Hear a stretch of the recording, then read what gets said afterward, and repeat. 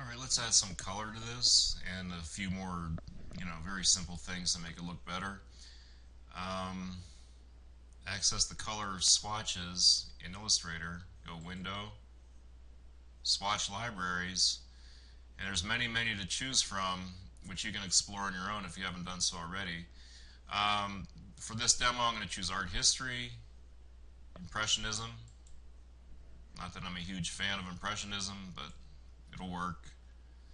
So you have all these nice colors, and if you don't know the Illustrator pre-packaged colored palettes, like basically all these horizontal bars have colors that go together.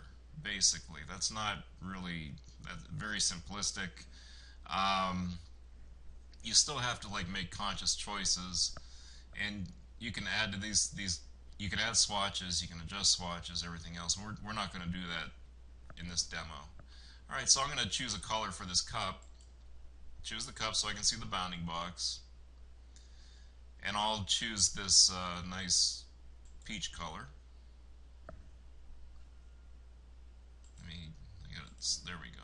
Alright. I want this at 50% opacity, which I believe I already have. So let me double check. Yes, I'm at 50% opacity. That's good. Alright, that's still pretty dreary, right? Let's add some dimension to this. A real easy way would be to put an ellipse on the top of this.